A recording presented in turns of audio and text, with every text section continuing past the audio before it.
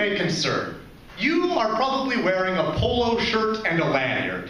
I am writing this at 3 in the morning with coffee and cheap wine shaking the acid in my stomach. We are very different, you and I. You probably started off the same way, but where we start to go astray is that I'm willing to pay more than lip service to the idea that the kids in our charge can be more than just an empty backpack, a full lunchbox, and a credit card. That if we work hard, that little something burning noisy in their eyes won't be snuffed out by the time they start serving French fries. And I know I don't have your mug with your name on it. I don't have your employee of the month plaque. I don't have your paycheck, your lawyers, or your heart attack, but maybe that's why I can take some more risks.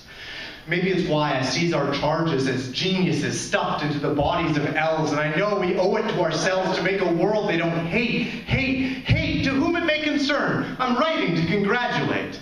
This has been a great first step, but these kids need more than a false start, and if we did our jobs right, we'd be unemployed, and if we had integrity, we'd have died of broken hearts. Let me give you an example.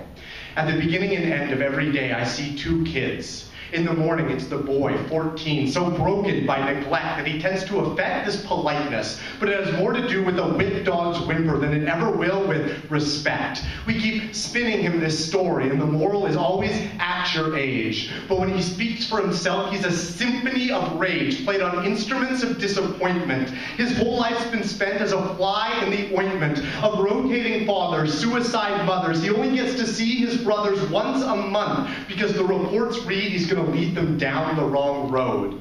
You pulled him out of school like you don't know his whole life has been one long lesson in statistics. And if he gets a hold of a gun, you better believe he's going to experiment with ballistics. In the afternoon, it's a girl, 16, wants to color her world with her art. And it breaks your heart because you know she'll have to start by outgrowing the trust misplaced in her by us that let her get robbed by her mother and her sister, who took everything besides the blister her pencil makes across her hand because she'll never stop writing about her promised land, drawing, acting, rhyming about this heaven she invented when she was 7, when the world we bossed around her became too small to hold her. It's my job to scold her, to pamper him. I want to tell them both to run, to get out of your fiefdom, to escape your staff of sycophants. If people were plants, you would have to be a mushroom, because that is the only thing I can think of that grows fat on bullshit. And me?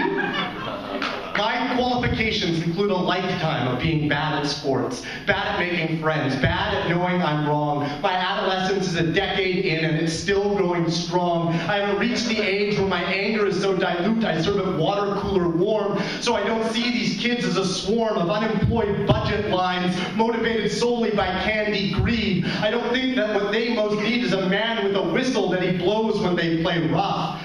To whom it may concern, I don't think you're concerned enough. Yeah!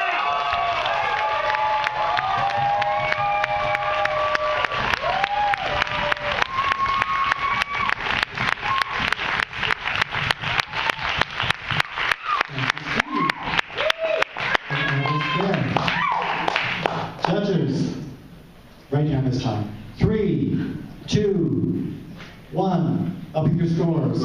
Holy shit. 9.8. 9.0, 9.5.